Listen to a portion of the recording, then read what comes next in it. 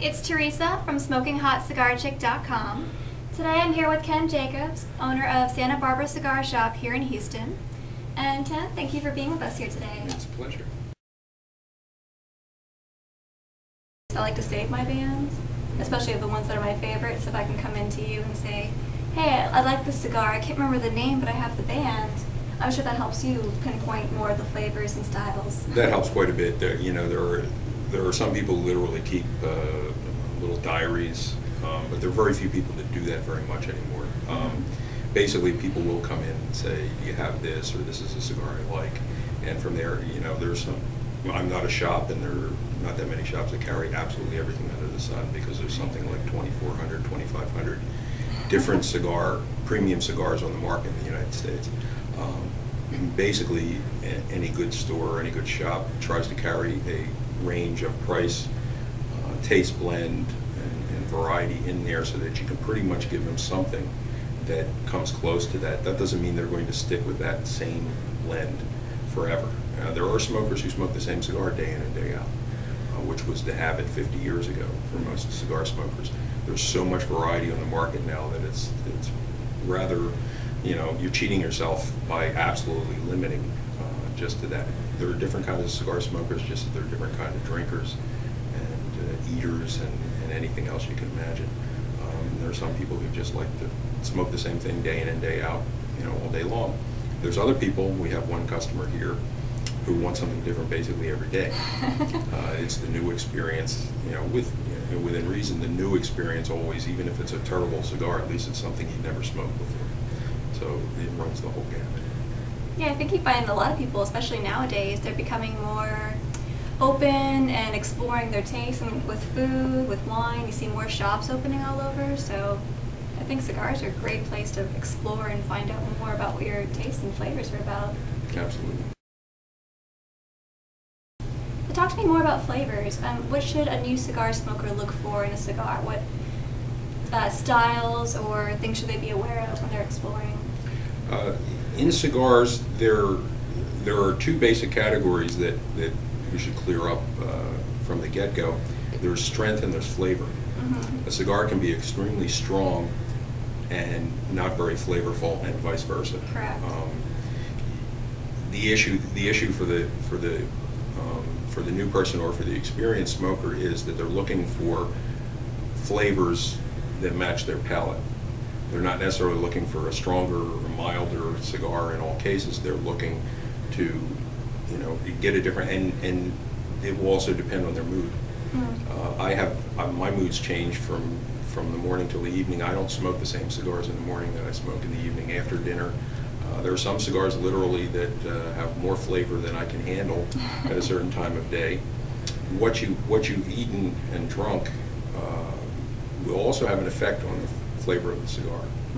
So not that you are aiming at matching the flavors of cigars exactly, but be aware that that same cigar drunk after a glass of Cabernet is going to taste different than after a whiskey or a beer or diet soda or whatever, because your pH balance changes. You've changed your pH balance with your food, which then all the work that goes into pH balancing for flavor in cigars gets altered.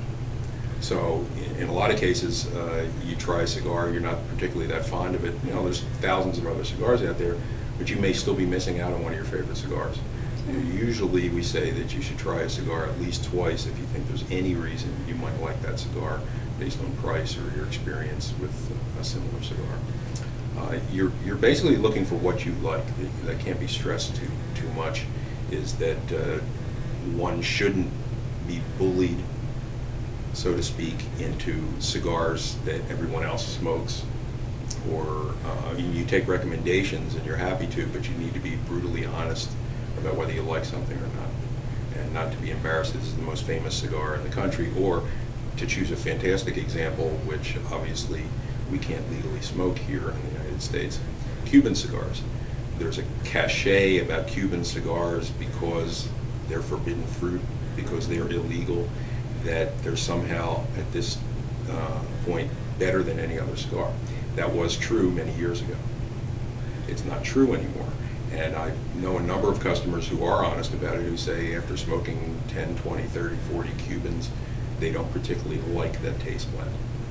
But there's other people who would be hesitant to say it because they feel that they're going against the grain, the popular myth that those cigars are better. And you should apply that across the spectrum. And when somebody gives you a cigar, you smoke it. If you don't like it, you don't like it. It doesn't match the kind of flavor that you're interested in. And for the most part, most cigar smokers, or at least in our club here, they pretty much are live and let live as far as what people's tastes are. There's just one or two cigars, and if somebody lights them up in here, you're looked at askance. To get into those. I haven't seen that yet. It can happen. Yeah, I agree. There's no reason to limit yourself, especially if you feel embarrassed. I mean, size, color, style, it doesn't matter as long as you like it. That's what it's all about. Someone else's opinion doesn't matter if you don't like it. I mean, it goes with anything else too, I would hope. Certainly. And for the women who come in and look for cigars to smoke, for the most part, they're looking for a Corona-sized cigar, a smaller, thinner, more delicate cigar. And that's fine. There are some fantastic ones on the market, but they will ultimately, if they keep being interested in it, they'll be limiting their taste range there too, based unfortunately on how the cigar feels or looks in their hand, and being self-conscious about how one looks can, cut off a big part of your potential experience. But there are guys, I'll give you an example, the cigar you're smoking is called a Lancero. Yes. And until an article in a very famous magazine last year, most men would walk right by Lanceros because of the way they looked. They didn't look like real cigars to them. They were too thin. It feels too elegant and too feminine. Yeah, the elegance thing was not real popular with a lot of the guys. This article was written, and then suddenly we couldn't keep enough Lanceros in the store because they took their cue from a lot of the rollers like to smoke Lanceros because of the ratio. There's a lot more wrapper to filler and binder ratio. You get a lot of taste out of the cigar. So then suddenly guys weren't embarrassed to be asking for Lanceros all of a sudden. Suddenly it's okay. Yeah, but see, guys go through the same exact thing. Guys need to, look like guys with cigars in their hand, and women might feel that they need to look like ladies with cigars, and it's a tasting experience really, and it's not you're not on camera when you're smoking. For the most part, you're among friends. Right. You can appreciate that you're enjoying that cigar. It doesn't matter whether it's a Lancero or something with a giant ring gauge. It's like having a beer or a wine. I mean, it doesn't matter the kind of glass you're holding or the color of the drink. It shouldn't. No, there's different moods, there's different styles, and I think they all have their pros and their cons and something to appreciate. Absolutely.